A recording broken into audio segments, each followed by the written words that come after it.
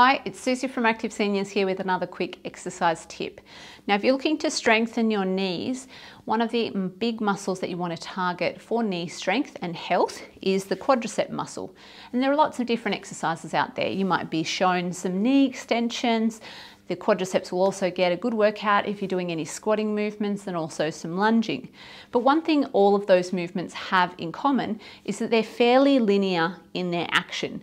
And so a really great way to strengthen the quad is through a simple exercise that I'm going to show you that you can do in your chair. What you're going to be doing is sitting towards the front of the chair, but just make sure obviously that the chair's not going to tip.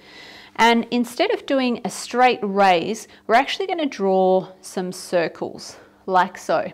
We're really focusing on keeping that knee straight, and we're going to keep the trunk and the rest of the body up nice and tall and draw 5 to 6 circles in one direction and then 5 to 6 in the other direction. Trying to keep the rest of the body as still as you can and trying to really keep that quad muscle engaged. You should really feel the muscle working throughout the exercise. Now here, instead of going straight up and straight down, we're going out to the sides. We're starting to engage more of those hip muscles and getting them to work hand in hand together with those quadricep muscles.